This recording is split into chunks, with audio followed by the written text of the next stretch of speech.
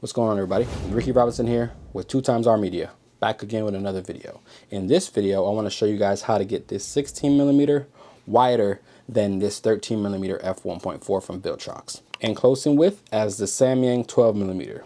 How can we get these two close in width? Is it possible? In this video, I'm going to show you what you need to make this lens just about as wide as this lens. Before I get into it, check these samples out.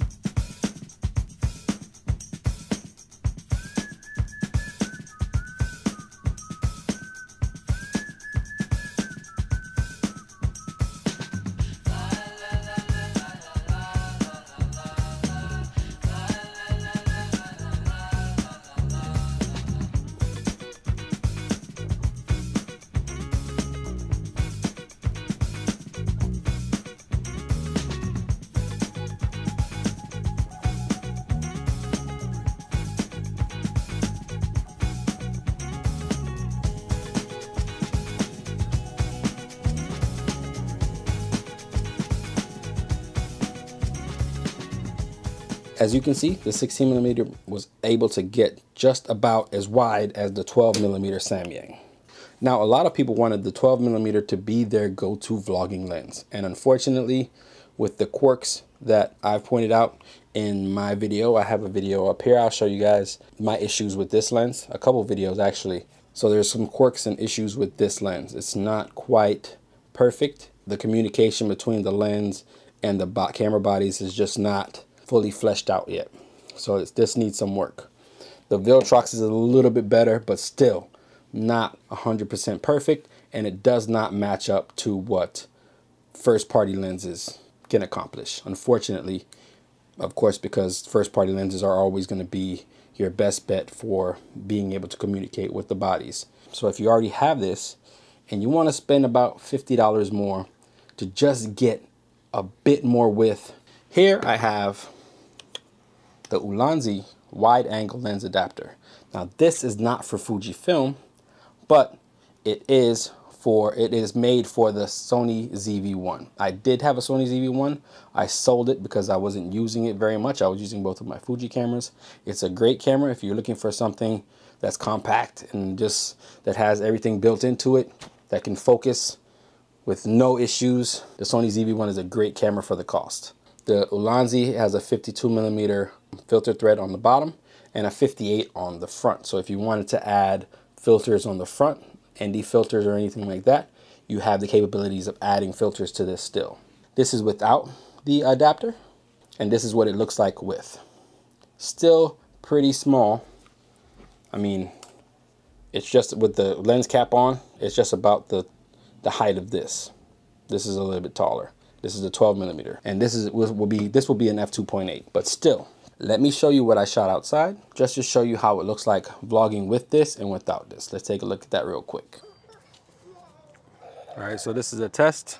I'm just vlogging with it. This is what you would be vlogging with.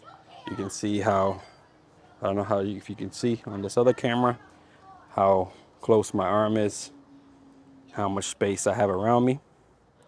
So this is if you were to vlog with this lens. There you go. No, the sun is pretty bright. Oh, sorry about that. Still tracking my eye really well.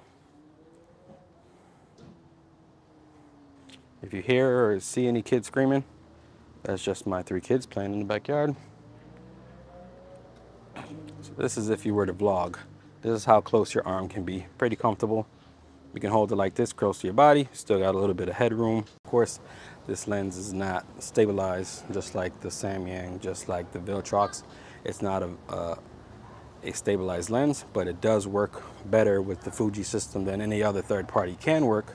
Not saying those lenses are bad. I am a fan of the Viltrox 13mm, especially for the cost and the amount of light that it lets in, the f-stop. I'm a big fan of that lens. This is what it looked like if it was fully extended. This is just a basic cheap tripod, so I mean, this is what it would look like if you had your arm fully extended. This is what it looks like with the 16mm by itself. A lot closer to my face. Still, you got some room, but it's pretty close to my face. On. Off. Now that you've seen that, this can be a definite help to your videos, to your photos. Now, it's probably not the best. Before I get into that, before I get too into it, I want to say thank you to Mark Bennett Camera Crisis YouTube channel. He is the one that gave me the idea. I had this and it was just sitting with all my gear, with all my little nicks and knacks, all my little small stuff. This was just sitting in there because I don't have the camera anymore.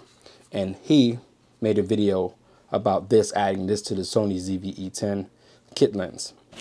So he gave me the idea. So shout out to him. If you guys go check out his channel, he makes a lot of Sony content and a lot of just gear content. So he's a very, very interesting character, very funny. So if you guys want to check him out, go check him out. Tell him I sent you, even though he has no idea who I am. Still, maybe, you know, he might get curious and come and look at my channel. But if you guys are getting something out of this video, please don't forget to like. If you want to leave a comment, let me know what you liked about the video, what you didn't like about the video, what I messed up, what I may have forgotten, what I may have left out. Write in the comments down below.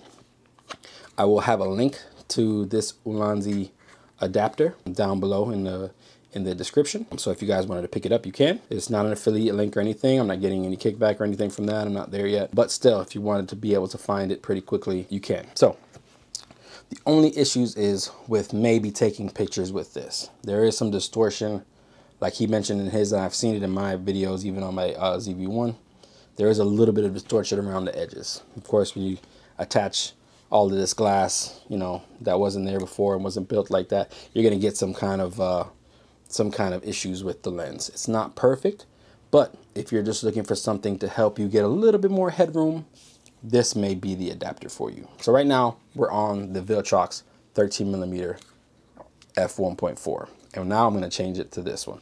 This is the 16mm f2.8 without the adapter. Again, this is the 16mm without the adapter, and now I'm going to show you with the adapter. Take a look at how much space around.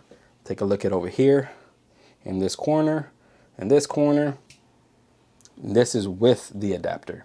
So how much more do you see? Are you seeing quite a bit more? You seeing over there, over there. This is how wide it is. So this is the Viltrox 13mm right here. And this is what that looks like before. And now this is what it looks like after I added the adapter and the 16mm f2.8.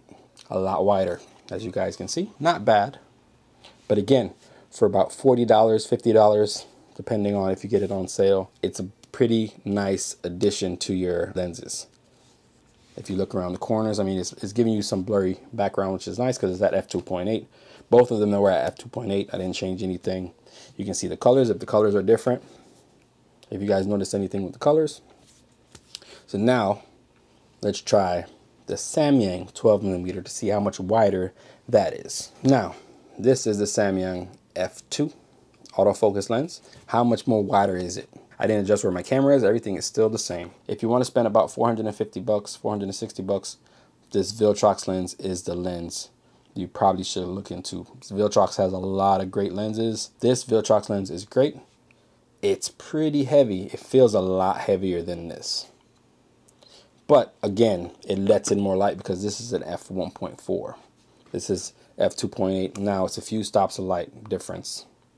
But it's still, you can get better low light with this than you can with that. But if you're using it mainly for like vlogging and you want to have the 16mm, you already have the 16mm, this Ulanzi is a great addition. The Viltrox lenses are really, really good. You have so many options from Viltrox, especially if you're doing event photography. I know somebody that uses those for event photography and he loves them, and his pictures and his videos look great. So this is what it looks like on the camera. I did this outside. So it's not that much bigger. It's pretty small, man. Look at that. It's pretty compact compared to this. I mean, look at the difference.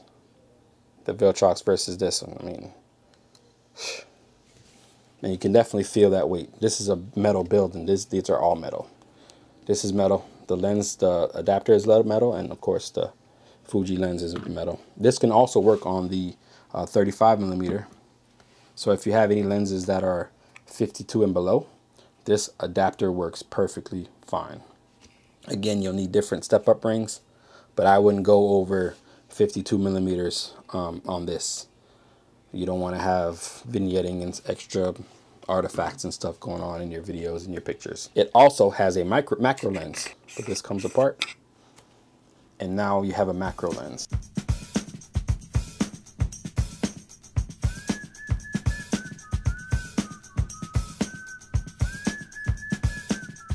So you can get really close and get the rest of it blurred out if that's that's the look that you want. If you guys got something out of this video, don't forget to like, comment, and subscribe. I appreciate every single one of you for clicking on the video. My name is Ricky with 2 Times R Media.